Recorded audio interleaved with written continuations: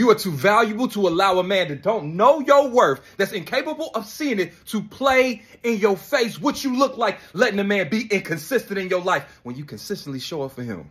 You are consistently quality to that man, but the best he offers you is the project of a man that he is. You are not Barber the Builder. Your job is not to see his potential and be the potential police. Quit allowing men to come in and out of your life, ghost you whenever they want, think that they are the prize and you got to chase and earn them. You are too valuable to yoke yourself and your heart with a man that's unsure about you, that's unready to commit, that don't know how you fit in their life. You are too valuable. And if you don't see that, he never will. If you want better results when it comes to dating, you have to know your worth and don't negotiate it. It's certain standards that you can't negotiate, especially for people that ain't at your level. Stay single until you meet your equal. That's how you avoid heartache, and that's how you find that man that's actually prepared to do something with your heart, not the one that's just trying to play with it. All right?